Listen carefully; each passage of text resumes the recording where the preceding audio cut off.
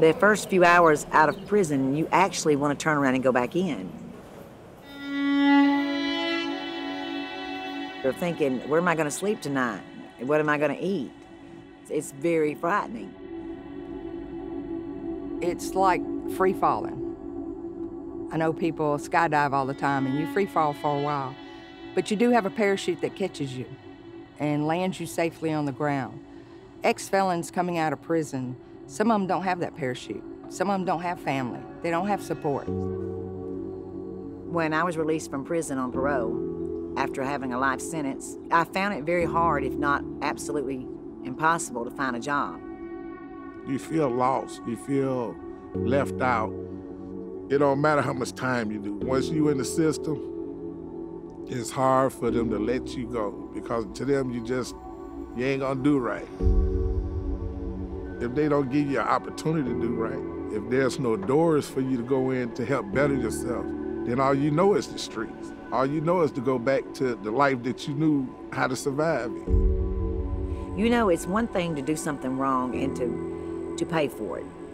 You do your time and you pay for it.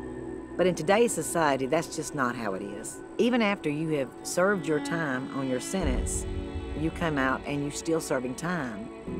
People seem to socially incarcerate us. It's kind of like we're disposable, and we're not disposable. They're human too. You know, you don't know what situation they may have been in, what he has in his background that made him do what he's doing now. We're still good people. We're just doing the wrong things. You got to recognize people when they want to do the right thing.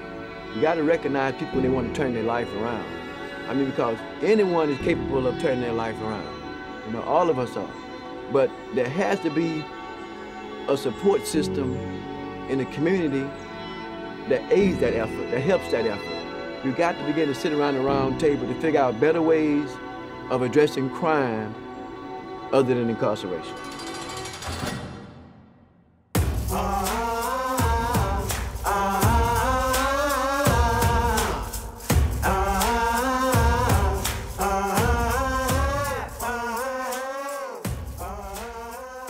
The rearrest rate or recidivism rate for formerly incarcerated persons is generally very high across the nation. For those who are released from prison, 1/3 go back to prison within the first 6 months, and at the 3-year mark, it's 2 out of 3 or 67%.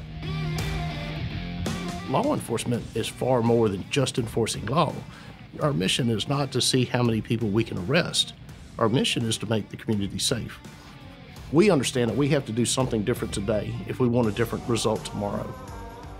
We found generally that returning citizens have to have a job, drugs treatments, and a place to stay. But jobs are a huge indicator of whether or not someone will succeed. There's a huge labor pool that's there if we can just figure out how to take them from being incarcerated and really get them trained and get them jobs. So I really focused on building a collaborative program, helping people find jobs and support for people trying to get on the right path. We made the proposition that if you can keep these guys off the street, stop selling drugs, stop using drugs, get a job, be a father to your children, and we will help you. I was approached by the chief and he asked me, what did I think about this program of giving these nonviolent drug dealers a second chance? And I was willing to try it. It sounded like a great idea. The participants were told, you have to get off drugs. You have to stop selling drugs. They have to get their GED if they don't have one, and they have to maintain a job, as well as monthly meetings with the community panel. The community panel is some community members, some ministers, some businessmen. We look at street-level drug dealers in our community, providing them with drug treatment if needed, job placement assistance with employment partners, and offer any kind of input or assistance that we can. The first meeting that we had, I was quite struck by their response. Each of them said, I learned how to live in the streets. And the fact that I have so many people of character in this community willing to take the time to invest in me, to show me the right way, I'm in.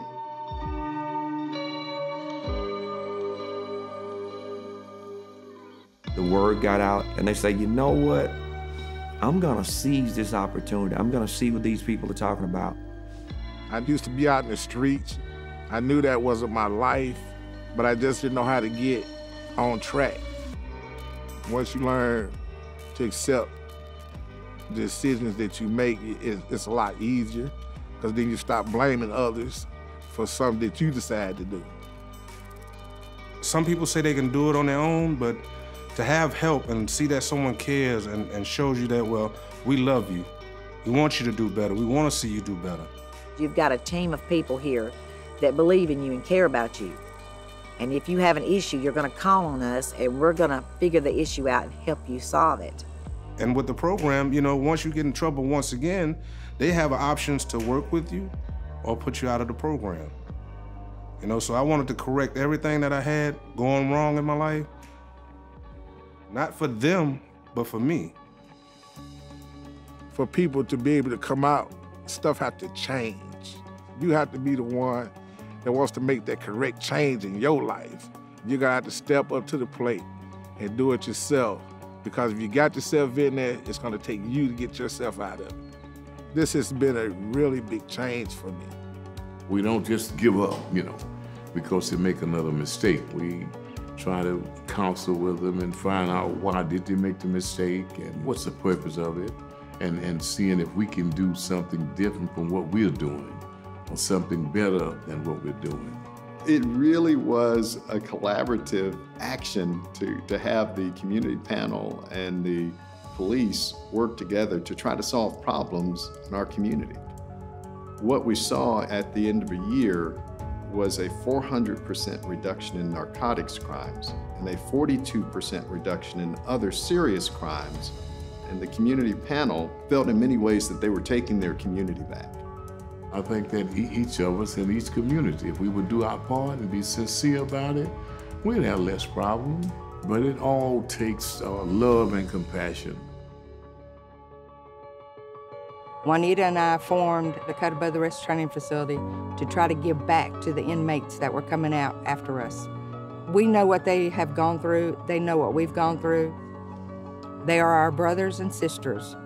What we do is train these people in construction, because I wanted to give them something that would help them stand out. It helps them get jobs, really good paying jobs. It meant a lot to me to be able to give back and to help others.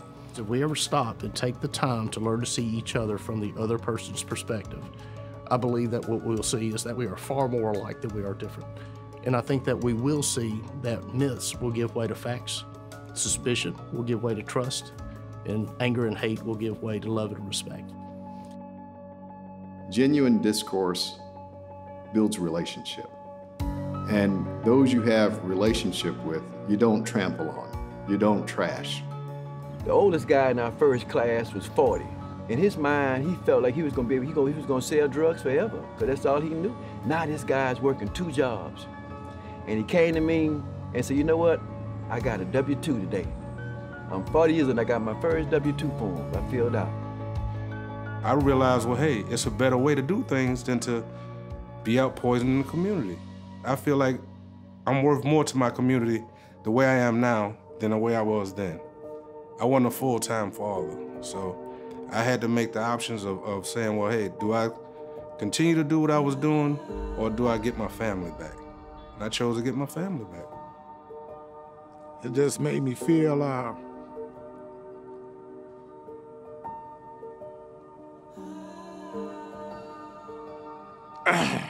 like I'm a part of society again, you know?